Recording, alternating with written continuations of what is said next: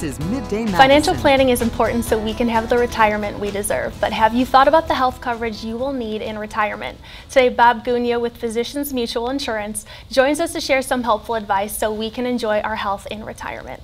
Bob, thank you for joining us. Thanks for being here. Great to be here, Chelsea. So the last 2 years, they've been pretty challenging, and many people are trying to seek some joy, right? Yes, over the last couple of years, we've all experienced the emotions of uncertainty, isolation, and anxiety. And interesting enough, it's the same emotions people have as they approach retirement.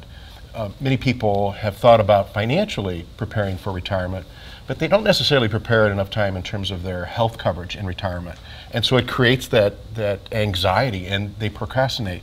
The good news, it doesn't have to be that way. With some trusted advice and good education about the Medicare program, folks will be able to navigate the landscape and make good decisions. What should we be looking at to ensure that we have our health covered in retirement? So when you retire, you can think of most people losing 3 types of coverage. So they lose their group health plan that they had. So they need health insurance, which is the Medicare program. Many times, if you're fortunate to have dental insurance as part of your group plan, you're going to lose dental. And then group life insurance is something that goes away. So it's important to look at those 3 particular areas and some product solutions in order to help, whether it's Medicare supplement, dental insurance, or a life insurance policy. So you mentioned Medicare, and it can be confusing to some people. Can you give us an easy way to understand the various parts of the program? Sure, great question, Chelsea. And it's confusing because people aren't familiar with it. And I think it's important for people to walk away from is that it's not that the understanding is not within reach.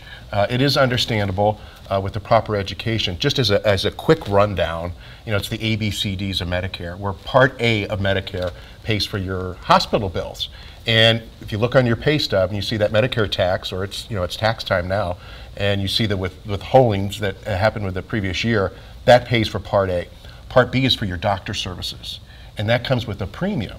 And so people, I want to think about the timing of enrolling in Part B because 25% of the cost is paid through your premiums, and then the other part is through general tax revenue. Part C is Medicare Advantage, and so that's a complete alternative to original Medicare. It's a privatized version, so it's something separate from original Medicare.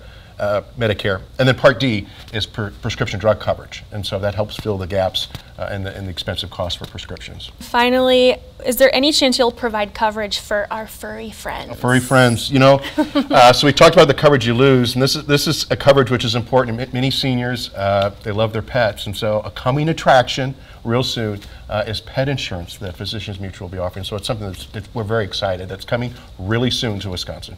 Bob, thank you for joining us. Sure. You can learn more by visiting physiciansmutual.com.